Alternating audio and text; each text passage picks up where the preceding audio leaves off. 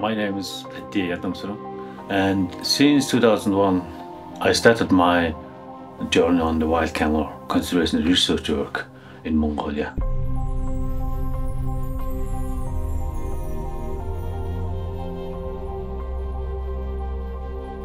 You know, the wild camel is a very critically endangered species. Only survive in Central Asian harsh environmental Gobi Desert, and they have only 500 in China, around 400 in Mongolia, no more than 1,000 in our planet. They drink in the salt water and very few food resources. In Gobi had a very harsh condition, very high in the summer, very low temperature, very cold in winter time. Wild camel is one of the only wild species in camelid family. Otherwise, other species already extinct in the world. That's why I'm trying to doing some research work on the wild camel. That's a nice piece, but bolo pipe is not strong enough. I'm founder and researcher on wild camel since 2007. And we established the Wild Camel Protection Foundation. It's this NGO based in Mongolia. The Camels Wild Camel Breeding and Research Center located in southwestern Mongolia, which is Gobi Alta and Bayangol province. Just near in Alta mountain, the front of the side Alta mountain, and very near in Mother mountain, also very near in Ajbog mountain, which is the border with China.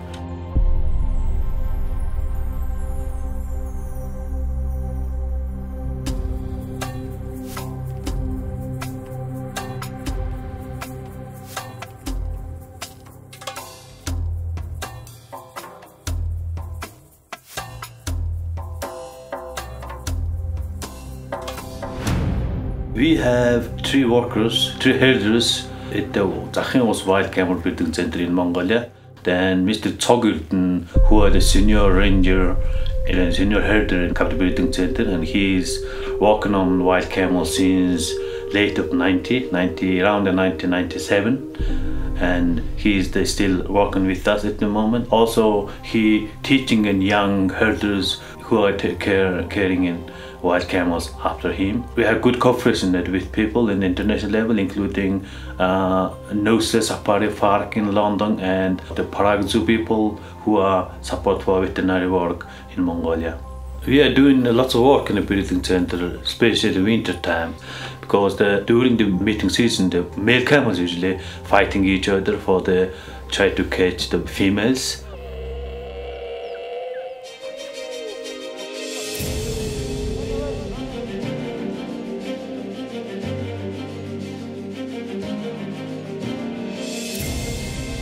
That's one of the risks for males to injure it, and we have to control them. And if there's some injured, then we have to some veterinary work to do that.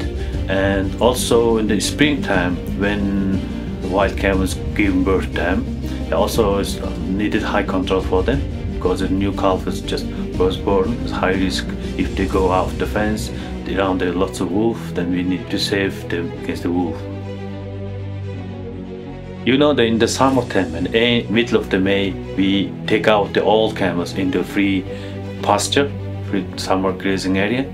That time is we have to more controlling, because you know around this place lots of predators, including wolf and lynx, and there's more risks for the young wild camels and young babies too. Then our herders and me, them, and several days walking them, where they are, and just patrolling them and monitoring them, where they're going, which water point they are using in the summer grazing area. Usually, you know, it takes time to monitor them every day. Since last year, we have to put some GPS collar for the folk wild camels. As you know, the GPS collars give us some occasional and distribution and movement information. That's why we need to monitor the wild camels and remotely where they are going, what kind of plants they are using and eating, which water point they spend time. You know, there's relationship with each other. That's a monitoring work we are doing at the moment. Yeah, we are doing some research work for the wild camels and their habitat in the Greater Gobi Desert protected area, including some camera trapping research work and placing camera trapping every water points. And also we have another research work because we have to try to collect the information. The wild camel, they have any movement about the wild camels into the China or not. We have to monitor them because the wild camel is one of the member of migratory species, at least is Appendix 1 in CMS convention. You know, wild camel is migratory species, movement, long time movement, and home range is quite big. One individual's home range around 17,000 square kilometers. That's why we difficult to monitoring them by motorbike or by car. That's why the GPS collar will help us collect the nice information about their movement. It could be helpful for our research work. Since 2002, we are using the GPS collar on wild captive camels. This collar is based on satellite image, but they have no any drop-off system pull down the collar themselves. That's why we're using this kind of collar on captive wild camels. Now we have more than 10 individuals already collared and collected data information from these camels. And now we have no any collared camels in the wild. Only we have 4 collared animals in the captive animals. Yes, we need a new collar. A new collar is standard collar for the wild camels, because the wild camel is, when we take out the camels from the enclosure, they're moving around this area. That's why we need to monitor them remotely. Some of our camels walking around a far away, around 100 to 200 kilometers. Then we almost lost them. GPS collar must be helpful for the monitoring where they are and where they're going and what kind of habitat and water source they are using.